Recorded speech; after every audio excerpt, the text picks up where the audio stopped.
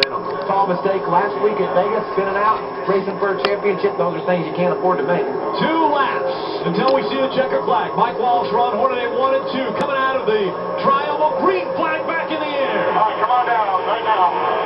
There's one out of gas back there, Phil. Yes, one shaking out of gas down on the apron. He won't make it back. He didn't get out of the way. We're going to have a caution. I think they'll run 2 laps before they even slows it, before he even stops. Here comes Ricky Carmichael. And James Busher just in front of him. got to hold somebody. That was the 17 of Timothy Peters that was running out of gas. Now we've got the 33 of Mike Wallace in front of Ron Hornaday. Down the backstretch they go. Here comes James Busher and Ricky Carmichael running 3rd and 4th. And we know how fast those two trucks are. The first time we've seen them hooked together. Can they run up there and do something with our 2 leaders? 3 wide, back 10th through 20th.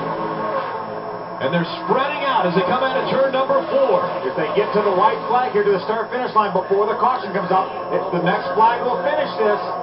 We hope we don't see another caution. Across the stripe, 1 lap to go. Mike Wallace just in front of Ron Hornaday. Now the big question, will there be KHI orders for Hornaday to win this race? That can't happen, Phil, because here comes Busher and Carmichael. They do anything other than what they're doing, they're going to lose that 1st and 2nd spot. They've got to hang right like that until the very last second. There's a chance at the start-finish line, maybe Hornaday pulls out, but here comes Busher. Here comes the run by Busher and Ricky Carmichael. Going into turn number 3, Wallace and Hornaday 1 and 2. How about Jason White, Top-Out Eye, top of the racetrack, hooked up. Coming out of turn number 4, this is where all the action will take place. Here comes the run. James Busher trying to go to the outside. Mike Wallace being pushed by Ron Hornaday through the triangle. 400 yards to go. It's going to be Mike Wallace is going to win this one at Talladega. And that is a Kevin Harvick Incorporated win right there. Oh, God. I am so excited. Hey, Great job, Mike Wallace. Great job, Ron Hornaday. Couldn't dream of it any better like that. in baseball, they talk about manufacturing runs. That team manufactured a victory. And that was a team victory. No question about it. Mike Wallace was pushed around this racetrack for virtually 54 laps by Ron Hornaday. The ones that he led, that was Ron Hornaday pushing him around this racetrack. And I think if maybe they had a bigger lead at the end, we might have seen a different outcome, but Michael hit it right in the head.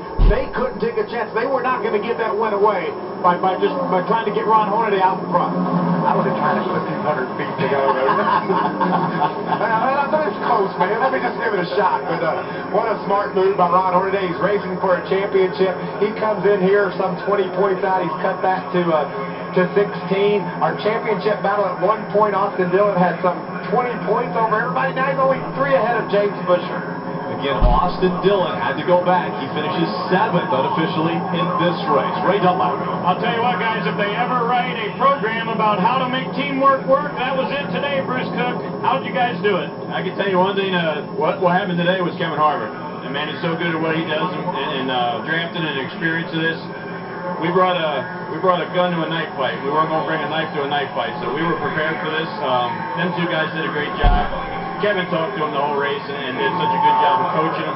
Ron's never had to do this, so it was new to him. And Mike, what can I say about him as being a speedway racer? It was just an awesome day for KHI, and good Marksville kicked some butt. About 7 wins for you this season. Yeah, it's been a good season so far.